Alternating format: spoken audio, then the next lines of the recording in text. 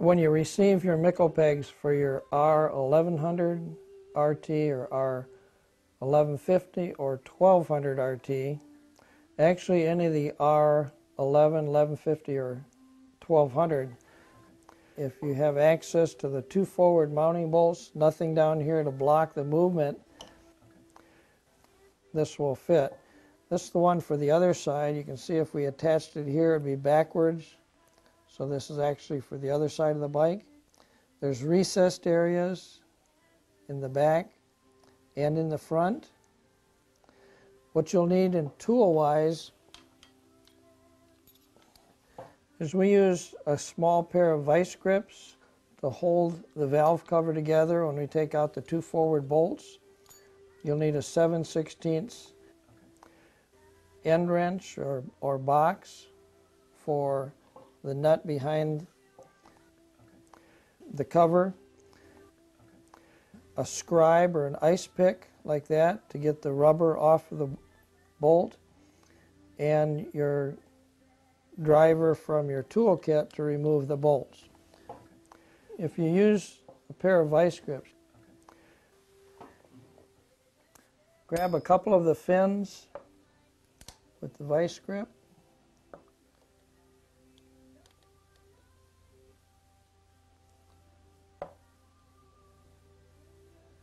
and just a little pressure to hold them together so that when you take the two forward bolts out, you don't have oil draining out the bottom. Doesn't take much to prevent the oil from leaking out. Pretend that this rear bolt is one of the front bolts. I'm going to show you how to get the rubber off of the bolt, the shoulder bolt. There's kind of a cone washer on there. It covers the rubber grommet. If you just pull out on the bolt, that rubber washer under there it'll expand and not want to come off very easily. So I pull the washer off and then just work that rubber with my fingernails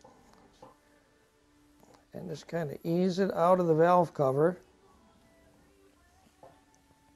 The next job is a little more difficult. We need to get that rubber grommet over that shoulder, and this is where the little tool like an ice pick comes in handy. Now if you're in the habit of stabbing yourself or cutting yourself, you might want to mount this in a bench vise to work on it.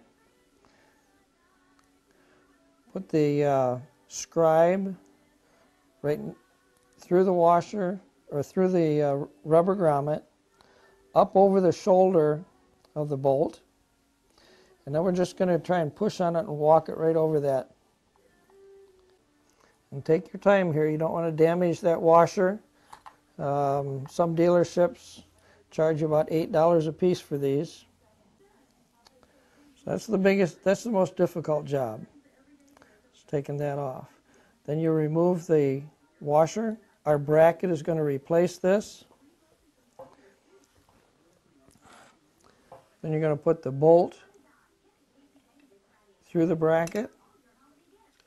That's why that's recessed. Going to put the rubber grommet back over the bolt. This is much easier. Just pull it right over it.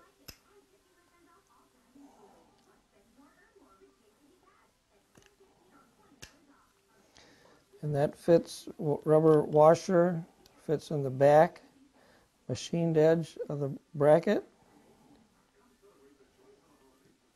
That holds the bolt nice and straight. Helps with inserting it.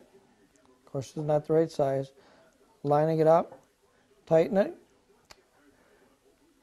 Then you can take off the vice grips when you get those mounted. In the instructions it says our bracket is a little bit thicker than the washer is. So when you tighten the bolt, don't go to a full 5 foot-pounds. Something less than that, maybe 4 or 3, just enough so you don't have oil leaking. And then we'll talk about preloading the spring a little bit later.